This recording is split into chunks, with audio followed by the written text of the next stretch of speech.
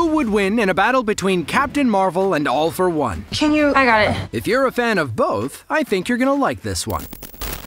When Carol Danvers was assigned to the Pegasus Project, a lot of things happened other than a simple coffee run during an internship. It all begins with her encounter with the Tesseract's power, which causes her biology to change, giving her sort of like a hybrid physiology. From then on, Captain Marvel gains superhuman strength, agility, and speed, which are two different things, and her musculature is developed to a level where she essentially almost never gets tired. Hey, quit it. In comparison to Captain Marvel, All for One is still very much limited in a way because even with all of his power, he's still just human. But don't worry, he won't go down that easily.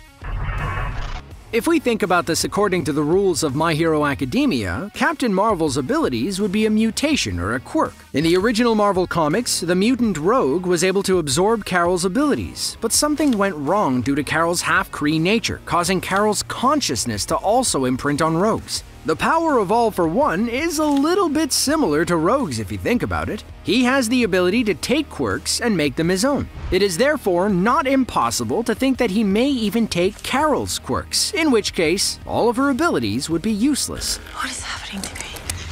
All is not lost. Carol's hybrid physiology has a few other advantages. She has held the Tesseract with her bare hands and was completely unharmed thanks to her superhuman durability. Near the beginning of the Captain Marvel movie, she falls through the roof of a Blockbuster store, and it wasn't exactly a short fall. But guess what? She just shakes it off like she fell off her bed during a nap. And thanks to her longevity factor, her youth is just timeless, despite the fact that her original transformation took place in the 1990s. There are several quirks in All for One that serve the same purpose. He possesses the Life Force quirk of Dr. Kyudai-Garaki, which considerably lengthens his life. Like Carol, he too possesses strong regenerative skills. Unfortunately, he suffered serious injuries during the fight with All Might. Thus, he would be at a tremendous disadvantage if he were to face Carol. All for One's actual physical form may have been hurt, but this won't keep him from doing things in the future. He is prepared for the worst by designating Tomura Shigaraki as his successor. Tomura becomes a vessel for All for One after the All for One quirk is transferred into his body. He has shown amazing regeneration abilities and doesn't suffer from the same health problems that All for One has. Because Carol doesn't have a backup like All for One, if she were to receive a lethal blow, she could just kinda die. Her photon blasts could be one of the most iconic powers of Captain Marvel. She has the ability to direct energy through her entire body, which she can use for a variety of purposes. Captain Marvel has used this attack against the Skrull Talos, Yon-Rogg, and even Thanos. Although, admittedly, Thanos just kinda blocked it, but we don't talk about that.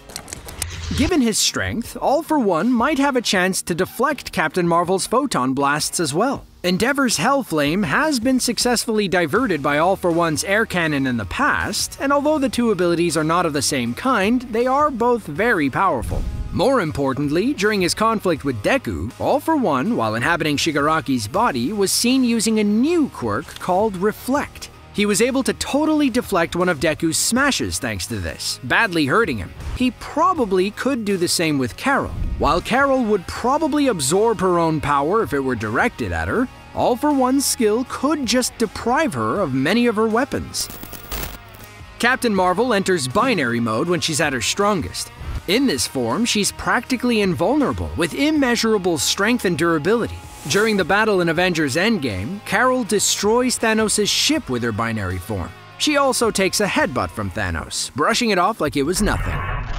Being a specialist tends to be better than being a jack of all trades, but All for One is the exception to that rule. He possesses a lot of quirks that aren't that difficult to master, and because of this, he has a combat style that many opponents would find surprising. Carol might not be any different, and even in binary mode, All for One might still catch her off guard. Also, in What If, Captain Marvel pushes Infinity Ultron into the core of Xandar in an effort to kill him, but he kills her instead using the Infinity Gauntlet. Although it seems impossible for All for One to get that kind of power, it is worth noting that Carol isn't exactly immortal.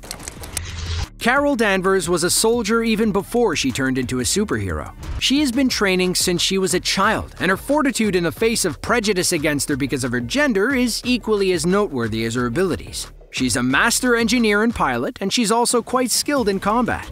So, this kind of experience would really come in handy in a fight with All for One. The biggest advantage All for One has over Carol is his intellect. As All Might's greatest enemy, he hunts down Nana Shimura's grandson, transforms him into Tomura Shigaraki, and uses him against the symbol of peace. The point here is that he can manipulate someone if he wants to. So we know that the Kree were successful in fooling Carol for a long time, despite the fact that she isn't exactly easy to manipulate or influence. If All for One was Captain Marvel's enemy, all of her weaknesses as a human being would be exposed by him, and he would exploit them, making her much easier to beat. Well, I know both characters have great abilities, but I think my personal favorite is All for One. But who do you think would win in a clash between the two? Let me know in the comments below, make sure to like and subscribe, and I'll see you in the next one. Thanks for watching.